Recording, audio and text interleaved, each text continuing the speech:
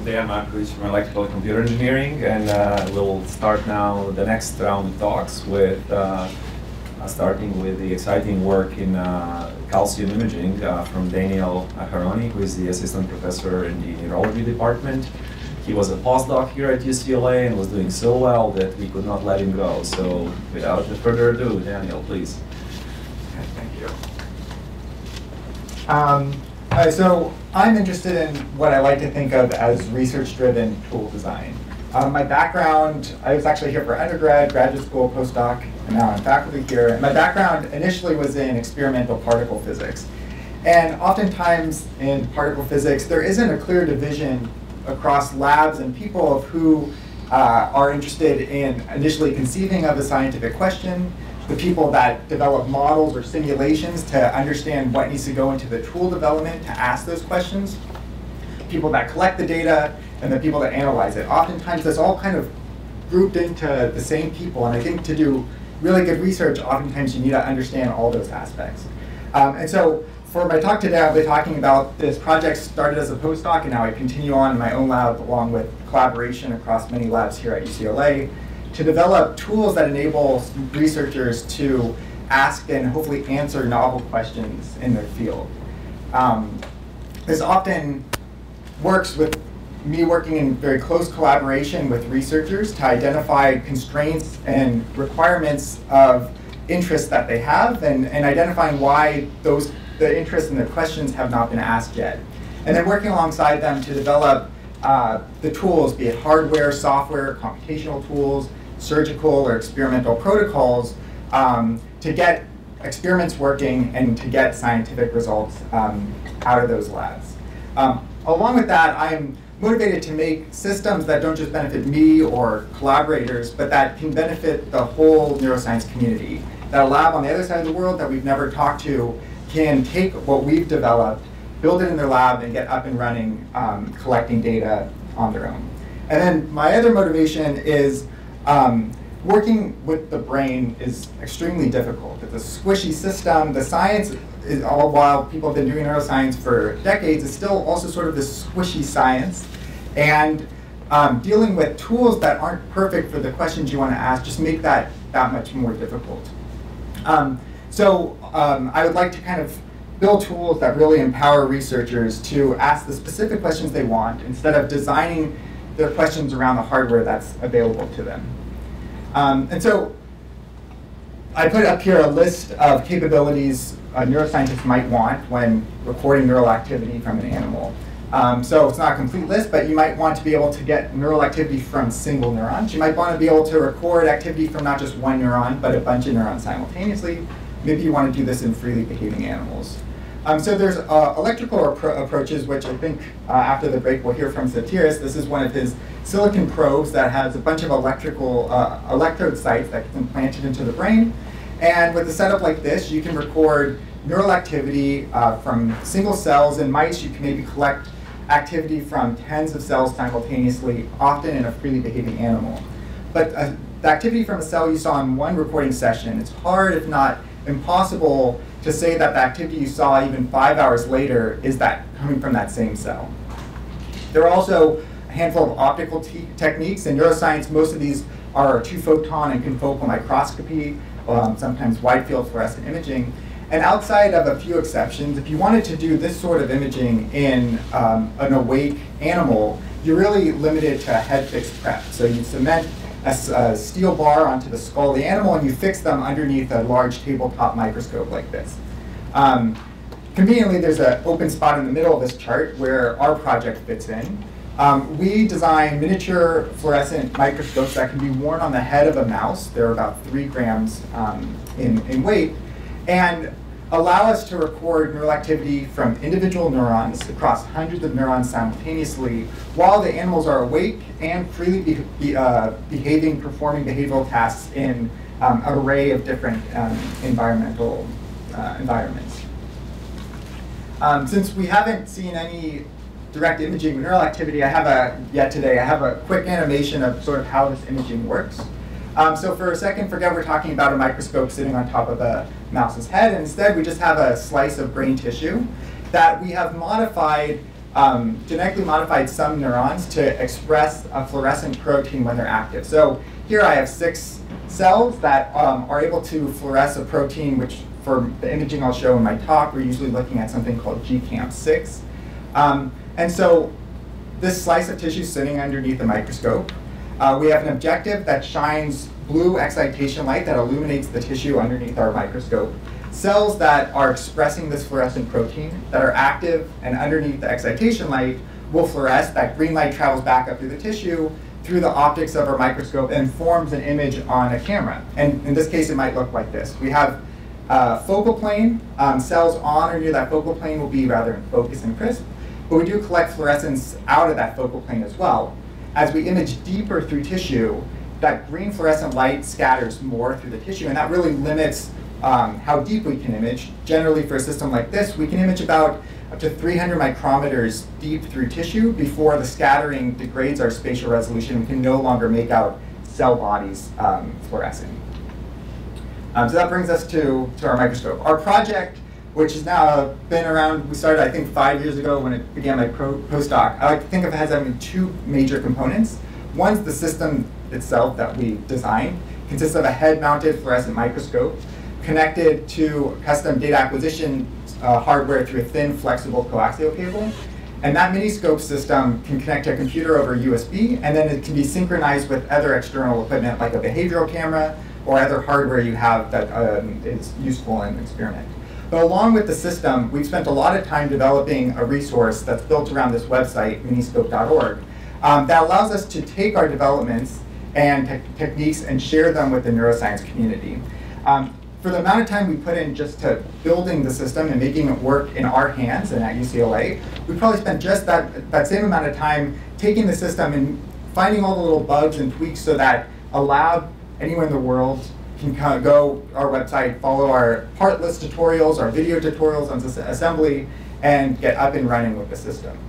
Along with the majority of labs that just want to use a technique like this, there are also some that want to develop on top of it.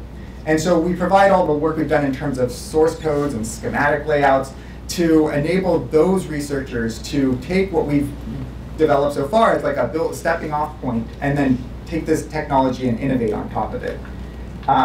Just to kind of promote our open source science, we have open kind of access to our project 2.5 years ago. Since then, over 400 labs, neuroscience labs around the world have built close to about 2,000 of our miniscopes, almost all without our involvement at all. We also run 2-day workshops here on campus as well as internationally to kind of train researchers in how to use the system, how to collect data, how to do surgeries, and how to analyze the system.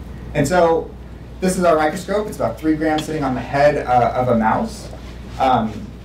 Gives us a field of view right now about 700 by 400 micrometers. Depending on what brain region we're imaging, in this case we're looking at the CA1 layer of hippocampus, we can consistently record 400 to 600 active neurons day after day with the system. As I mentioned, due to scattering of tissue, it really limits how deep we can image through tissue, about 300 micrometers. And working alongside a bunch of researchers using the system as we were developing it, there's a bunch of features that really make a system like this robust and usable for neuroscientists. Though there's so much work involved in training animals, getting your surgeries working, you don't want to have to deal with additional hardware issues to actually get an animal to run to perform the task. And we put a lot of effort into making a system where neuroscientists don't have to worry about it working well. And oftentimes people are interested in the cost. But compared to the most comparable commercial system that's similar to this, our microscopes can be built for about 2 orders of magnitude cheaper than what's available commercially. And while I'm somewhat partial, I think our system is substantially better than anything commercially available. The general workflow to get imaging working is, let's say we want to image in the CA1 layer of hippocampus. So this is just a picture of a cross-section of a mouse brain. We first inject a virus that will allow cells to express this fluorescent protein. We then come back and implant a special type of lens called a gradient index of refraction lens. It's a glass cylinder that's gone through a bunch of manufacturing processes to give us similar optics to what you would see from just an objective lens in a microscope. We can implant that lens right on the surface of the brain if we want to image cortex, or in the case of hippocampus in a mouse, we have to aspirate cortex, and we plant it about 1.5 millimeters deep. And so that bottom of the lens is just going to sit within a few hundred micrometers of the cells we want to image. That lens gets cemented to the skull, as well as a small aluminum base plate. And that's all that's permanently affixed to the animal. When we want to come and image, our microscope snaps onto their base plate with a few alignment magnets and a set screw, and then you're off and recording. If you open up our microscope, you really would see what you would expect to see in a tabletop wide field fluorescent microscope. Everything's just smaller and lighter. Our excitation light source, instead of being a laser or a lamp, is a super bright surface mount excitation LED. That goes through some optical filters down our objective grid lens and illuminates the tissue. Green fluorescent light travels back up through some filters and is focused onto a custom image sensor circuit board with a camera at the top of our microscope. Now, if we weren't dealing with scattering of fluorescence in tissue, we get really nice spatial resolution. So our spatial resolution, even though our optics are very small, give us about a 1.5 micron spatial resolution. But the moment we image through tens of micrometers of tissue, that resolution starts to degrade. Our system then connects to data acquisition hardware that's sitting somewhere in your experimental room. That generally would require a couple lines for power, for a couple lines for communication, some lines for data transfer. Our first version had a bunch of cables coming off of it. The current miniscope does all this through a single 1 millimeter diameter coaxial cable that we can get down to also 0.3 millimeters. We found that animal behavior is mostly affected by the flexibility and how lightweight the cabling is coming off the animal's head, and not so much the weight of the microscope. And so this has significantly improved a lot of behavioral tasks that people use with the microscope. When we put this all together, we get something like this. This is a mouse running back and forth on a 2-meter linear track wearing the miniscope. We're collecting monochromatic green fluorescent light. Once we've gone through some analysis to correct any brain motion that when we're imaging, to identify neurons and extract neural activity, we can generate this video we're seeing in the bottom right, that is just artificially colored different neurons that we've detected in different colors. And then out of those about 500 neurons that we see flashing, on the right is an example of 50 of their fluorescent activity, or a measure of their neural activity as the animal's performing this task on a linear track.